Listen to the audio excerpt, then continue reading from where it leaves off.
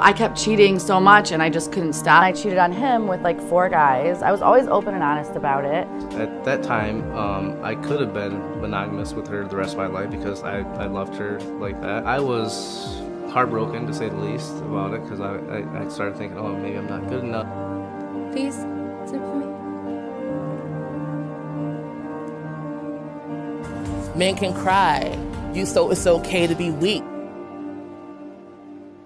All I am is a man. I want the world in my hands. I hate the beat. I've caught my legs still on, and I ended up in hospital now because she won't let me out of the house. It's not funny though. Can I tell you why it's not funny? If this was the other way around and a woman was sat here and a bloke had locked her in a flat and she had to jump out and injured herself, you lot would not be laughing. Somehow, if it happens to a bloke, that's funny. That's not funny, is it?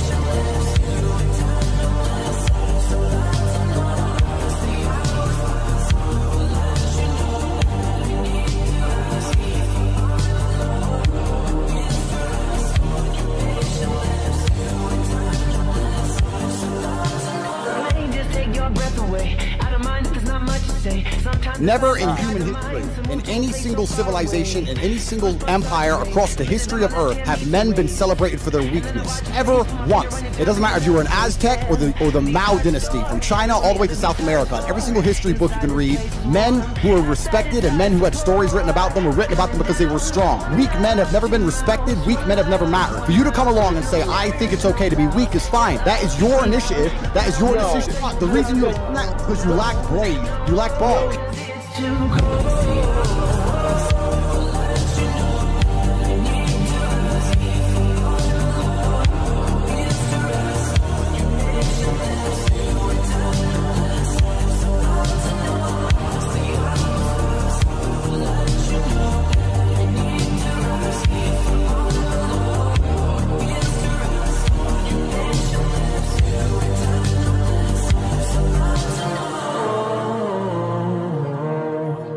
It's very helpful for people to hear that they should make themselves competent and dangerous and take their proper place in the world. Competent and dangerous? Mm. Why dangerous? Because it's the alternative to being weak. And weak is not good. The people who shoot up the high schools, they're weak. They're weak. How is it good to be dangerous? Because it makes you formidable. And life is a very difficult process. It's not you're not prepared for it unless you have the capacity to be dangerous. That doesn't mean that you should be cruel. It doesn't mean any of that. There's a statement in the New Testament, the meek shall inherit the earth. But the meek isn't well translated. It means something more like those who have swords and know how to use them but keep them sheathed will inherit the world. That's a way better way of thinking about it.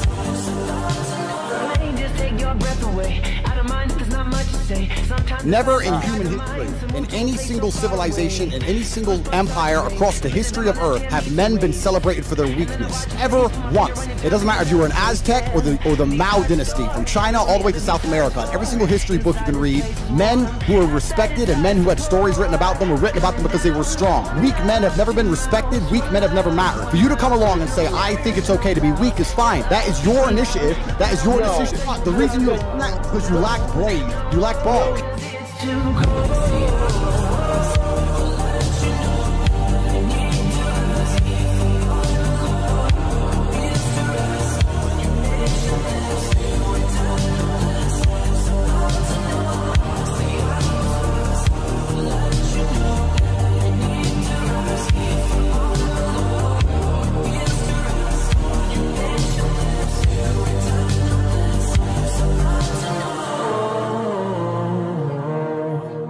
It's very helpful for people to hear that they should make themselves competent and dangerous and take their proper place in the world.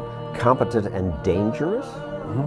Why dangerous? Because it's the alternative to being weak. And weak is not good. The people who shoot up the high